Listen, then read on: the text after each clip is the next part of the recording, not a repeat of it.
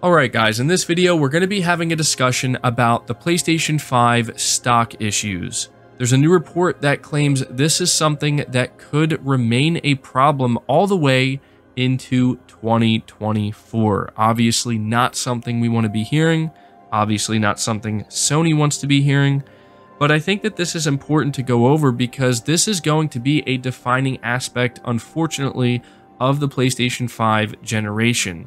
And considering it may last until 2024, by that point, we are past the halfway point of a traditional console generation. So you have to imagine that Sony is either already in the process or has done something to potentially correct this, or at the very least mitigate the potential damage that could be done to the PlayStation brand because of something that's out of their control over the course of this generation. And I have to word it that way because when we look at what Sony chose to do going into the PS5 generation, they chose to stick to the traditional console business model, which I would say is something that all of us wanted Sony to do. They stuck with what worked through the PS1, 2, 3, and 4. Granted, they have become more open to expanding in other areas such as PC, and they're looking into cloud as well, and they're obviously revamping the PlayStation Plus service, but as it stands right now, the console is at the center of what PlayStation does, and I have to emphasize that I think that this is what people want.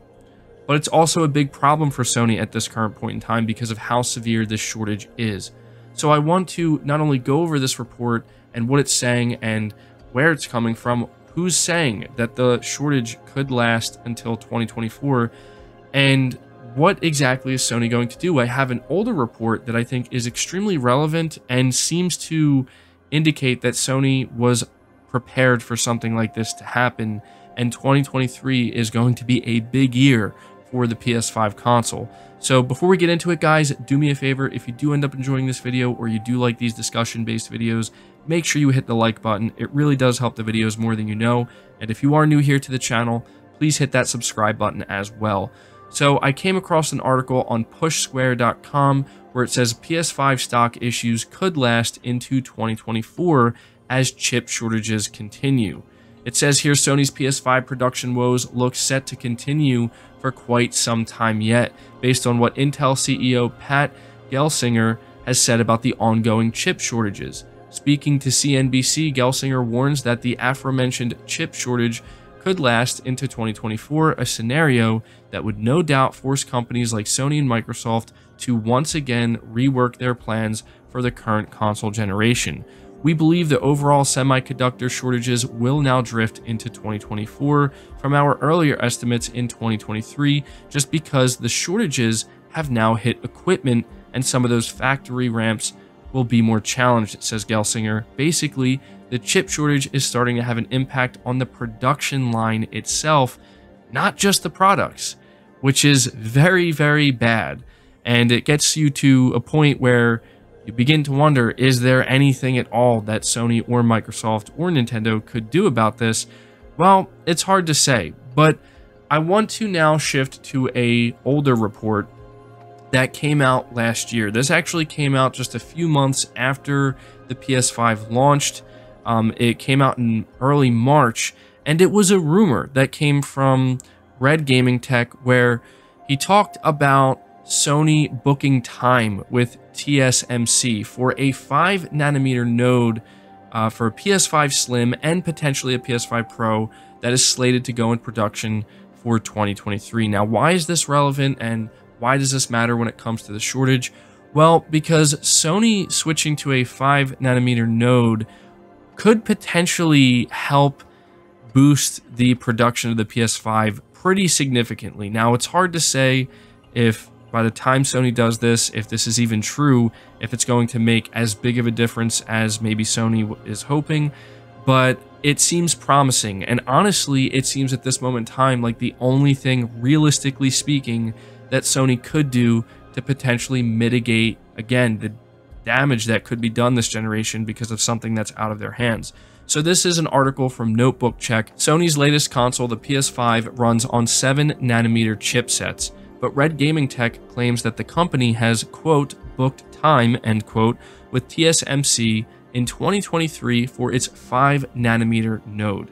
Typically, a node switch implies that a new console is in development, like with the move from 28nm in the original PS4 to 16nm with the PS4 Slim and PS4 Pro.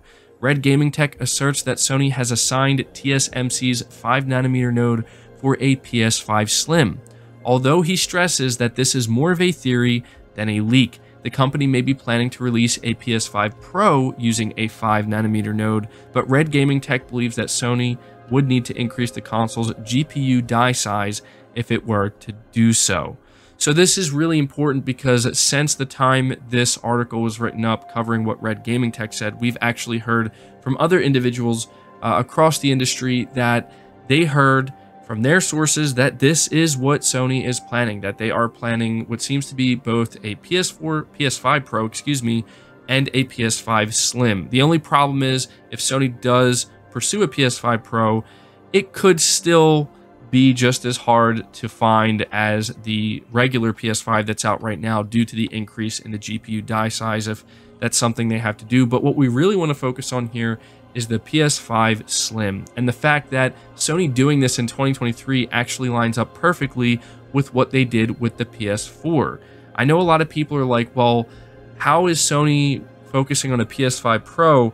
How is that going to help mitigate the shortage problem they're having? Well, the Pro itself wouldn't necessarily do it, although switching to the 5nm node is what would do it. The fact that Sony could come out and say, we have a PS5 Slim that has been switched to a 5nm node, this could make all the difference in the world for Sony. And it makes sense that this is what they're going to want to do, because at this point, it seems like it's, again, the only thing they can do to try to stop this from becoming as big of a problem as it's seemingly going to be.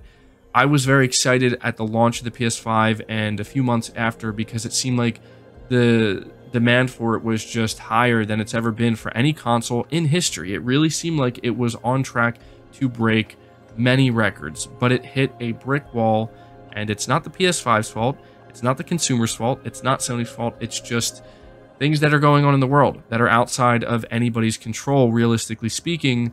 So at this point in time, I have to look back at this information, and I'm wondering if we're going to hear anything more in the coming months.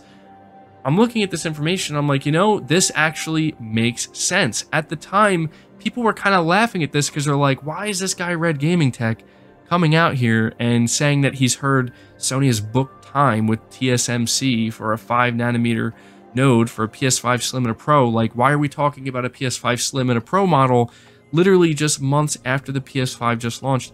This is why, because this is how far in advance a company like Sony and all these other companies, this is how far in advance they have to think about this stuff. They have to prepare for worst case scenarios. And it seems like Sony, I don't know if they necessarily anticipated that the shortage would be this severe. I mean, maybe that is a scenario, a kind of worst case scenario that they ran.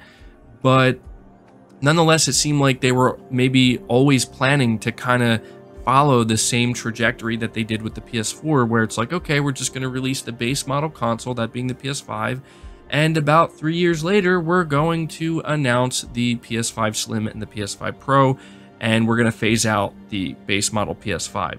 We could also potentially even see a price decrease, depending on what Sony wants to do, although I would argue that there's really no need for Sony to decrease the price of the PS5 anytime soon. It would be great if they did, but there's no need for them to do that right now. Again, the demand is still extremely high.